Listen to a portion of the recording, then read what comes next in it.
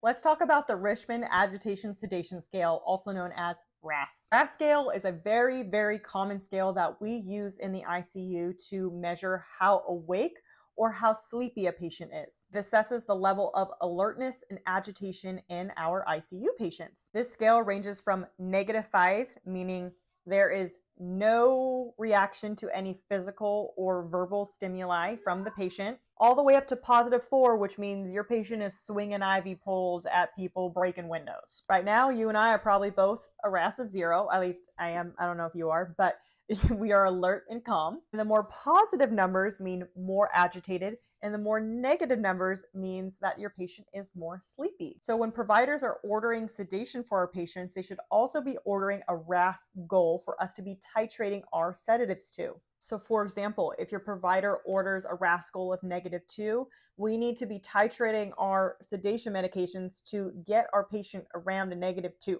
If your RAS goal that is ordered for your patient is not appropriate for your patient, that's a conversation you need to have with the provider. Sometimes a RAS goal is ordered for -4 to -5 because your patient was on a paralytic, but now we've gotten the paralytic off, your patient's doing better. A RAS goal of -4 to -5 is no longer appropriate for that patient. And so we need to talk with the provider about, hey, what do you want this patient's RAS goal to be? So we're titrating medications appropriately for that patient. And a quick reminder, whenever you are titrating your sedation medications, if you're titrating them to a specific RAS, we need to be correlating that RAS score with that titration in your charting. So for example, let's say my patient right now is a RAS of +2. Their goal is to be a -1 to -2.